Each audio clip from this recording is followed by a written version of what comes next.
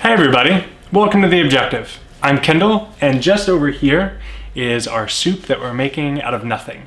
We're gonna get to that here in a quick second, but before we do, I just wanna say this is based off an old story called Stone Soup that I read as a kid, which in turn is based off of an old folklore, an old folk tale from the Middle Ages in Europe.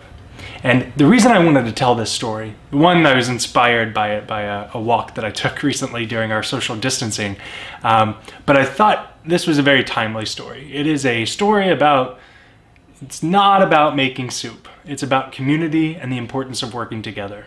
And so with that, let's go make some soup. It's actually a pretty good stew. I mean, after all, it's really made of nothing more than a stone and some water and a few seasonings here or there. But actually, I'll let Kendall tell you more about the details.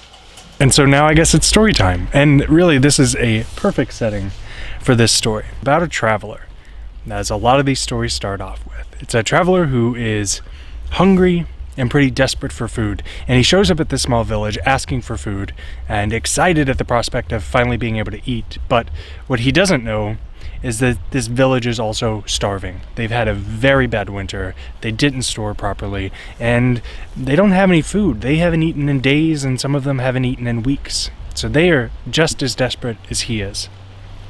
And then he has the idea. He says, no problem, don't worry about feeding me, because I'm gonna just make soup out of a stone.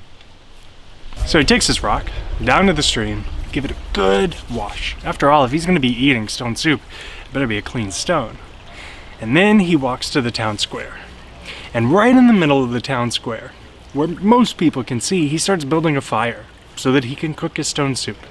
And as he's doing that, the town's blacksmith walks by. And he's heard a little bit about what's going on, but he's still not quite sure what this is about. So he goes to the stranger and says, I hear you're making stone soup. And the stranger says, yeah. And he says, you really can make a soup out of nothing but a stone.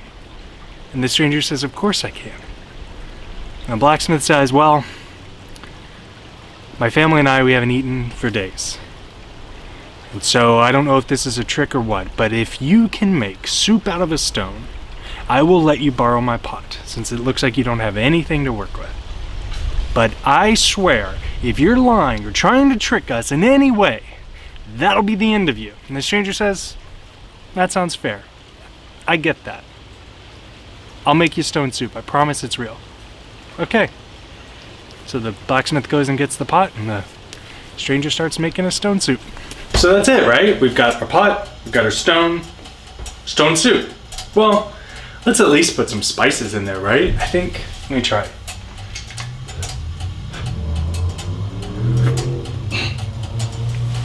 Definitely some spices. Now, in the midst of all of this, the baker walks by, and he hears this commotion, and he's hearing what to him sounds pretty wild, that a stranger has come to town and is going to make soup out of nothing. He's skeptical, it doesn't sound right, but he's also desperate. So he goes home to his cupboard and he grabs the only little bit of edible thing he has left in his home, which are some spices. A couple onions, clove of garlic, couple cloves of garlic, and some old dried rosemary. So he grabs these last little bits of things and the last little bit of desperation and walks up to the town hall to where the stranger is standing over the pot. So he goes up to the stranger with these few little spices and says, if I share these, me and my family get a bowl of it? Yes, you do. So he drops them in. And with this, the whole town perked up. You could smell these spices, these scents that, since there hasn't really been any fresh food in the village, they hadn't really had a reason to use the spices. So for the first time in weeks, they were smelling it, and it made them excited, and it made them hungry. Hungry across the entire village for something more than little morsels. Hungry for stone soup. And at this, all the townsfolk poured into the street, holding their starving, hungry bellies, looking at him, pleading in their eyes with just a little bit of hope. And of course the stranger said, of course, you can have some of this soup. I will happily share any and all that I can, but it's not ready yet. It needs something a little bit of something. Maybe carrot stems. Does anybody have carrot stems? And at this, the crowd got quiet because he was asking them for something, and they began to murmur just a little bit. At which point somebody jumped up real loud and boisterously and said, "He's trying to trick us. He's trying to take all of our food away from us." At which point the stranger got up, tried to quiet them and say, "No, I'm not trying to trick you. I don't want to take any of your food from you. It's just I'm a perfectionist, and I'm only gonna make and share soup that is perfect." But way back in the back of the crowd, the town seamstress, Ellen, walked back to her house without saying a word. She went to her cupboard that was completely empty, except for 3 small carrots. She was saving these carrots for the perfect occasion, although she'd really forgotten what that was by now. In any event, her hunger took over and she grabbed the carrots. And so with her carrots, her last little bit of carrots in her hand, she starts working her way through the crowd and goes to the stranger and says, "Here, I'll give you these carrots if me and each of my children can have a single bowl of soup." It's in this desperate moment that we really couldn't call her brave. She wasn't really brave, she was scared, she was desperate, but she had a little bit of hope, and it was that hope that she clung to as she let go of the carrots and gave them to the stranger. And the stranger took them, and he said, "Absolutely. Now you and your kids go grab your bowls, come right back here, sit right here, and you wait here until I'm done cooking this soup. You will have the first bowls that come out." And like that, the whole town was in a flurry of activity. Going to pantries, starting to raid things, getting anything they could to throw into the pot of stone soup. Their stale breads, their sprouted potatoes, their old cabbage, they brought them all out and added them to the soup that was being made in the town square. The stranger took a breath, and he used that breath to look out at the very hungry crowd. He looked down at the soup, and much to their pleasure, he said, "I think the soup is almost done. It just needs a little bit of meat, pork fat, something, anything. Does anyone have anything we can add last little bit to make it perfect?" And at these words, everyone in the town stopped and looked to one person, the person whose opinion they've been waiting on, the town butcher, who was also the town mayor. And he was standing in the crowd with his cleaver in hand, arms folded, watching everything as it happened. And at the silence, he took a big, deep breath and very loudly and very clearly said, "No. No! This man is lying to us all. He's stealing our food." He called out the seamstress, Ellen, with the carrots. "Ellen, what are you doing? This was your last little bit of food. Why are you giving it away? Why did you give away your bread?" He called out to other families, "Your cabbage, your beans. Why? No, I'm not gonna give any meat to this charlatan. Nothing, and none of you should either." And with that, a hush fell over the crowd again, and the whole town was silent, except for the stranger, who was still calmly slicing the last little bit of vegetables that he had. And as the stranger cut the last little bits of food, the last few morsels that would go into this beautiful stone soup that the whole village was now getting ready to eat, as he was cutting them up stepped Helen. You remember Ellen? She's the seamstress, the lady with the carrots, the woman that started all of this. She stepped up amidst all of the commotion and said, "You're right, George. I did give him my last bits of carrots. The last little bit of food that I have in this whole world for me and my family, I gave. But I didn't give it to him to feed him. And I didn't give it to him to take care of me.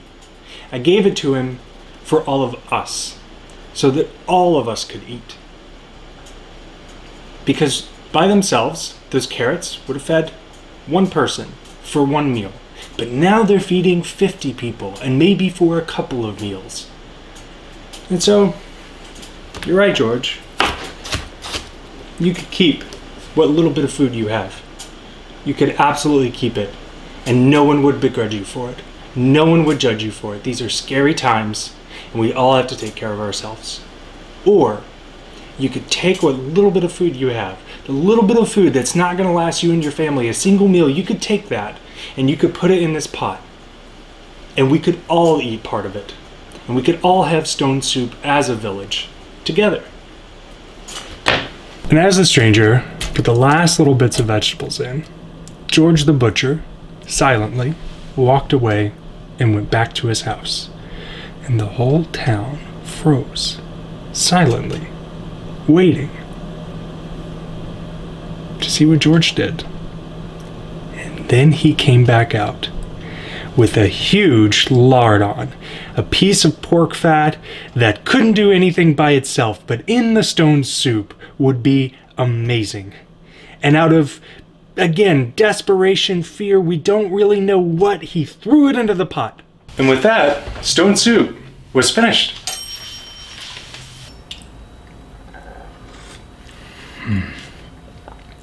And it's pretty good soup, too. Well, the lesson's not too bad either, right? And it's because of that why I wanted to tell this story. Because this story really embodies a mathematical and physical concept called synergy. And synergy is this concept that says that an apparatus, a system, a person, whatever, an item, has greater strength than the sum of the parts that make it up. And so the way to think about this is if you have two men and the most they can lift is 50 pounds. Well, if they work individually, together they could lift 100, right? This person lifts his 50 and this person lifts his 50 and they carry it off. But if they put it on a cart and lift, or on a platform and lift together, they together working can lift 150 pounds, more than they could individually. And that's a real concept, a real physical, mathematical concept. And so I really like to see, that in a story form. And I think, I don't know when you're watching this, but we're recording this in the middle of the COVID-19 pandemic, right? Which is at the same time, I don't know what the history books will say, but it's at the same time as we're having this huge economic concern, this economic crisis. But the thing that every scientist, most politicians, most everybody is saying is that the way we get out of this is to work together. No hoarding, no buying all the supplies you can. That's working individually, and that's not what folks are telling us to do. So I felt like it was important to remind ourselves of the importance of working together, and that helping even the poorest, hungriest person actually helps us. And that's what I wanted to share. So hey, thanks for taking us on this journey. Thanks for sticking with us. Honestly, I'm not sure where this channel is going to go. I started this channel to build hope for myself because I was seeing a world that didn't have a ton of folks who were using logic, who were thinking with their brains instead of their hearts. And so that's why I started this channel. But now in the view of all of this, one of the things that also is very important to me that I think we overlook quite a bit is the importance of our interconnectedness and honoring and building that. And so, yeah, I'm not sure. If you have thoughts, if you are a longtime viewer, if you've been watching us since the beginning, or even if you're brand new, tell us what you'd like to see. This channel is intended to help all of us become smarter, brighter, better people, right? That's the goal. And I'm still working out what that looks like. But I also want it to be entertaining and fun. So anyway, hey, thanks everybody for listening, for watching. If you enjoy this kind of content, please subscribe. Help us become more popular and more known. Yeah, and as always, be kind to yourself and the people around you. All right, bye everybody.